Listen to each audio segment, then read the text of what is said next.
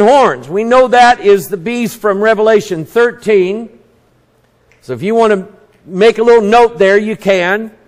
The woman was arrayed in purple and scarlet color and decked with gold and precious stones and pearls, because Babylon's got to look good. She is eye candy. She is the spirit that will be in a church that is all about the eye service and everything being pleasing to the eyes. When people come to that church, they're not there for what they're going to hear, believe it or not. They're there for what they're going to see. This is why they got to put all that junk on. Is the light shows and the dancing and how they decorate the stage and all that stuff. And they hire professionals to come in and advise them on how to do that. They spend all that money on that stuff. And it's all about eye candy. You go into a Catholic church. Catholic church, they've been doing this for 1,000 years. Everything in that church is eye candy. It's gold. And it's all painted nice. And these beautiful statues and the beautiful artwork that's in there. And people who are not even Catholic will come from around the world. They go visit Rome and they'll want to go to the Vatican. They'll want to go in St. Peter's Basilica and see this magnificent building that they had built up there for the glory of themselves. They're not telling me it's for God's glory.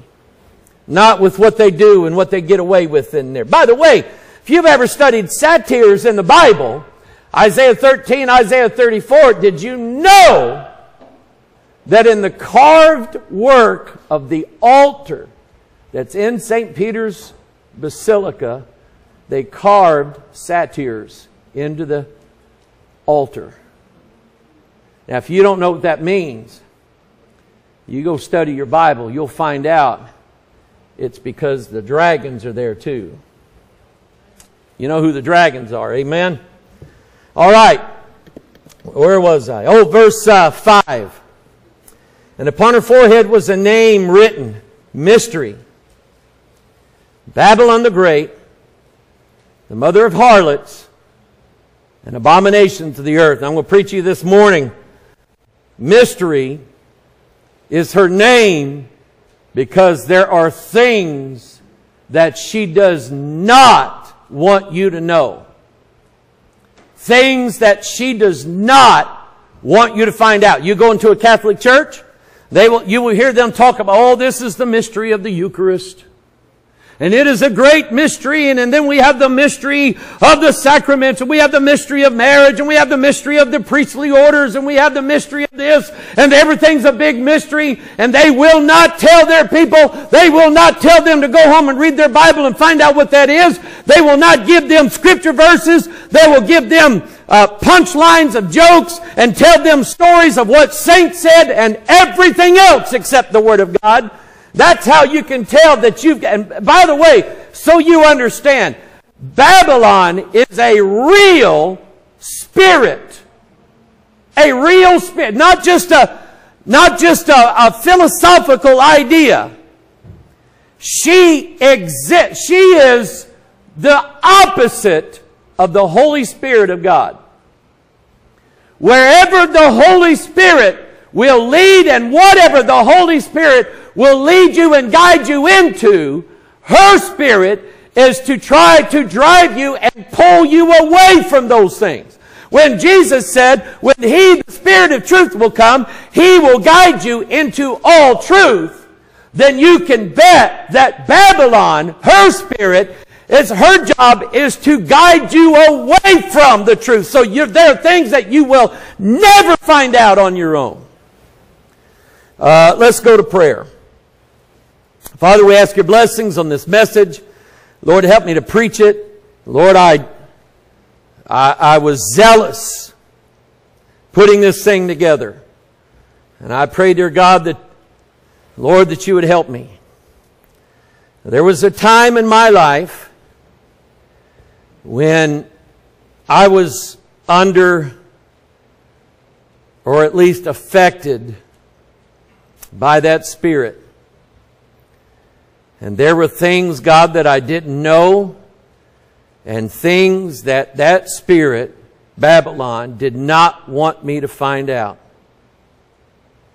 And I was in the wilderness. And God, I know what it's like to be lied to. I know what it's like to believe a lie. I know what it's like to live a lie.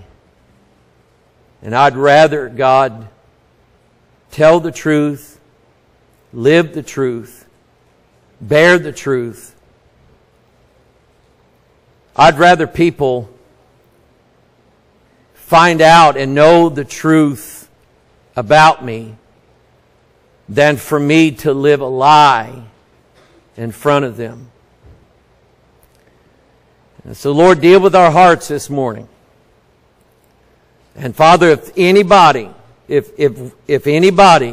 will listen to this message, whether they're here or they're watching now online, or they'll listen to it later on the internet, wherever it goes.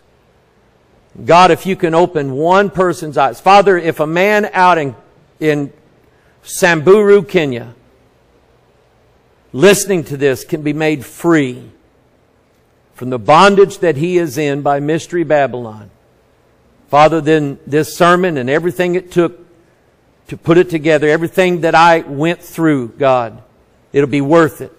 It'll be worth it. Father, would you birth some souls today for Jesus Christ? Would you bring some people in, Lord, to your kingdom? God, would you open our eyes to your word?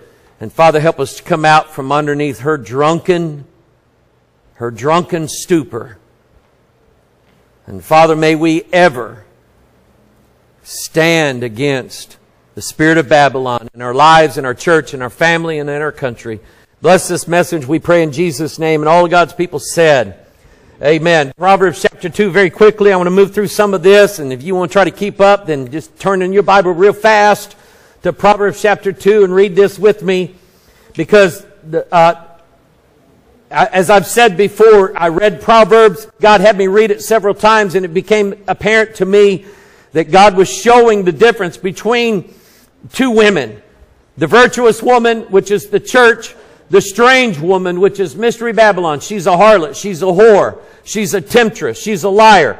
Proverbs 2:10, when wisdom entereth into the heart, and knowledge is pleasant unto thy soul, discretion shall preserve thee. Understanding shall keep thee, to deliver thee from the way of the evil man, from the man that speaketh froward things. You know what he's telling his son? He's telling his son, when you'll read your Bible, when you'll read your Bible, when you listen to the words that God gives you, God will put wisdom into your heart. He'll give you discretion. That means He will, hey, young people, listen to me. God will show you the man or the woman that He wants you to spend the rest of your life with, so that you do not make the mistake that is being made all over this world, all over this country, all over Jefferson County, all over this state. If we would just use discretion in who we chose to be our mates, it just stands to reason there would be a lot less problems. I'm not preaching that to anybody in particular. I am preaching it because it is the Word of God, and I'm required to say it.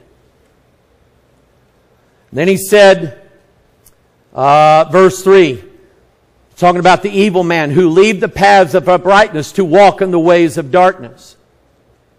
How many of you have been in darkness before? Raise your hand. Did you enjoy it there? Maybe for a little while, or you wouldn't have done it. But then after a while, you got to get out in the light. And what that means, and that scares us, because that means that God is going to shine a light into places in our heart that we don't want to see. But I'm telling you, best thing you can do is face that light. and let God show you what's wrong with you. Amen. Who rejoice to do evil and delight in the frowardness of the wicked, whose ways are crooked. That's a snake. And they froward in their paths. Remember, froward is the opposite of toward. You're either going to go toward heaven, or you're going to go froward heaven, toward hell. Okay? Froward in their paths. To deliver thee. The words of God, your Bible, are there to deliver thee from the strange woman. Even the stranger which flattereth with her words. See, she won't tell you the truth about you. She'll say, oh, you're so good looking, honey. And you're not. You're ugly. You're fat. You walk like me, got a hunched over back. But she ain't going to tell you that. She's going to lie through her teeth to you to get you sucked in. Stranger, which flattereth with her their words, which forsaketh the guide of her youth, and forgetteth, here it is, the covenant of her God. You know what that means? She does not want the New Testament brought up. Because it's the saving grace of Jesus Christ. For her house inclineth unto death, and her paths unto the dead. Remember what I said a while ago about God is life, and God is for life, and God wants to give life. What spirit is it that brings death to this world? Babylon. She's the one killing all the babies. Proverbs 5:3. For the lips of a strange woman drop as an honeycomb, and her mouth is smoother than oil.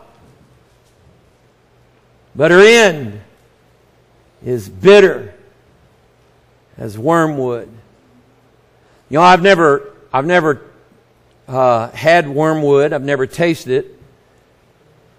There's the word used now for wormwood is absinthe.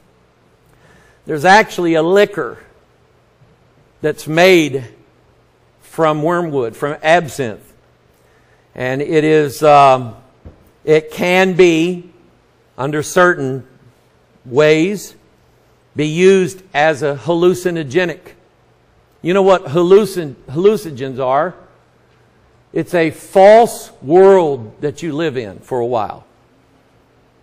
So you take things like LSD and certain drugs, and they get you high and they get you out of your mind a little bit. Well, you're living in a hallucination. And you're living in and I want you to catch this. You live in a fantasy world where everything is how you want it. But the truth of it is, you are so much in pain and so much in bondage. Those of you who have had to deal with being hooked on drugs, you know that there is no feeling in the world like running out of your drug and not having another one ready. Because you know that you are fixing to go through hell until you get that next fix. And that is that with alcohol, waiting, if you, somebody drying out, getting the DTs, you hear them screaming, moaning, sick, because they can't get another fix. See, she talked you into, she used her honeycomb mouth, her sweet words to get you hooked on whatever drug she offered you. And by the way, meth and heroin and all that, marijuana, that's not the only drugs that are out there. Pornography is. That's a drug. She talked you into it, but her end is like wormwood. It's bitter. And it's sharp as a two-edged sword. You drink or you get high because there's problems. When you're high, when you're drunk, whatever, the problems are gone. But when you come back down, where'd the problems go? Now they're worse. And so her feet go down to death. Her steps take hold on hell. Verse 6. Now watch this. This is now 12 o'clock. If it's your time to leave, go ahead. But you're going to miss the part of this message you need to hear. Lest thou shouldest ponder the path of life. Her ways are what? Movable, that thou canst not know them. So let's say that Gary decided to move down here to Festus, and overnight somebody went through and changed every street sign in the city of Festus.